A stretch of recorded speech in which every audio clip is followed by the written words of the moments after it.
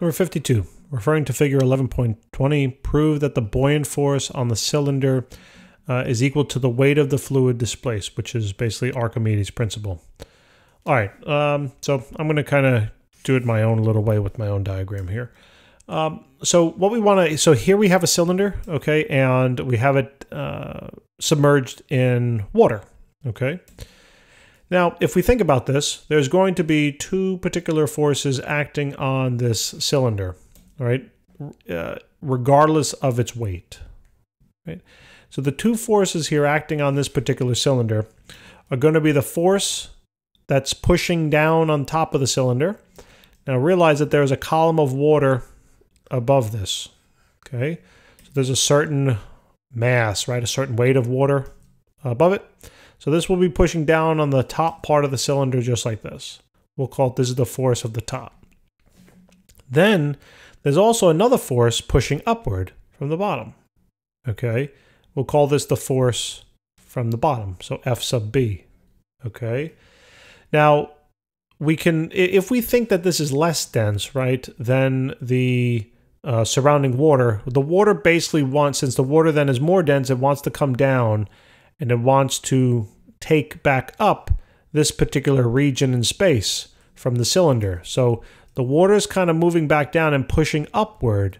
Let me clean this up. It's moving back, it's moving down and then kind of pushing upward on the cylinder here. Okay, so we'll call that the force at the bottom. All right, now knowing this, okay, I'm going to now create this little equation. I'm going to say, and this basically, the sum of this is the buoyant force.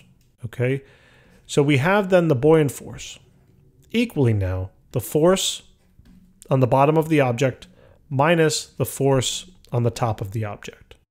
Okay, so now let's expand on what do we mean by force on the bottom and force on the top. Well, if you notice, it's a cylinder that has a certain area and it's at a certain height. Both of these are at certain heights below the top of the water.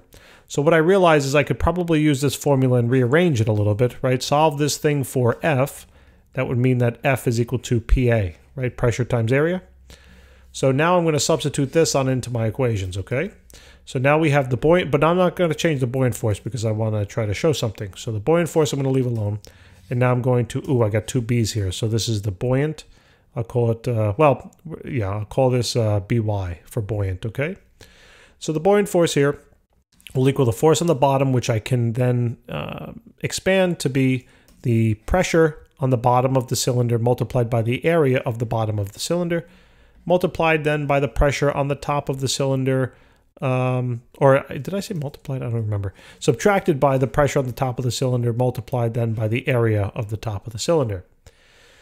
So now, I know in terms of my picture, I just have these H's around, right? So somehow now I got to try to figure out how do I get height on into this equation, and I realize that height is connected to pressure, right? And we've done problems like that where, you know, relative to the top of a certain water layer, the pressure, you know, at the top of this thing should be less than the pressure at the bottom because the heights are different, right? There's, we've done problems like that. So now, what I want to do is I want to substitute this now on in for the pressure. Okay, so we have the force, the buoyant force that is, will now equal the height at the bottom. Okay, relative, meaning the height of the bottom of the cylinder relative to the total top. Okay.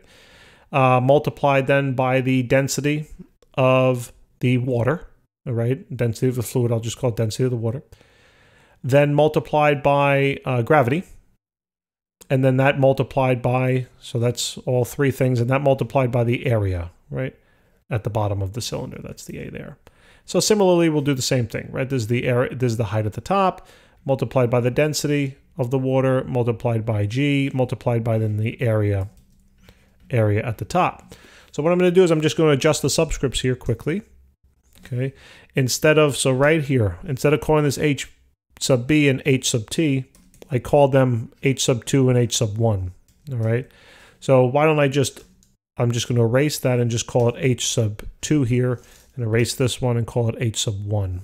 Okay.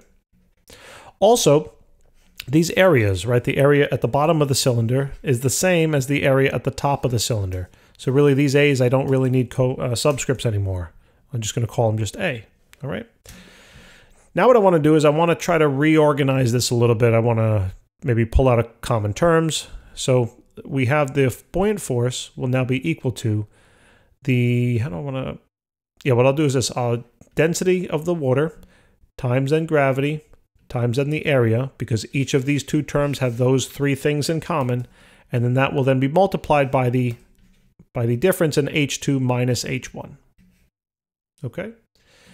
Now, they also gave us a little hint here in the problem, right? It says, note that this thing right here is equal to the volume. Okay, so this right here is equal to the volume. Now, that's the important idea here, that whatever volume, all right, of this cylinder is equal to the volume of the water that's displaced. So in terms of my formula here, when I look at this piece, A times H2 minus H1, okay, this is the volume of the cylinder and also the volume of the water that's displaced. That's what it tells us up here, okay? That should hopefully make sense. So what I realize now is, let me just move this up a little bit. So what I realize now, oh, what happened there? 1 second. So what I realize is, I ran out of room. That's what I realize right now. So we have then the buoyant force here will be equal to the density of the water times gravity times now the volume of the water displaced. Okay, so I'm going to call this the volume of the water displaced. Okay, so we're getting close here. All right, now what I need to take a look at, now what I realize is that here we have density of the water, and then this is the volume of the water displaced. Now notice those two are related in this equation up here, right? The simple density equation. So I know that solving this for mass, I know that the mass of the water displaced will then be equal to the density of the water multiplied by the volume of the water, right? Volume of the water displaced.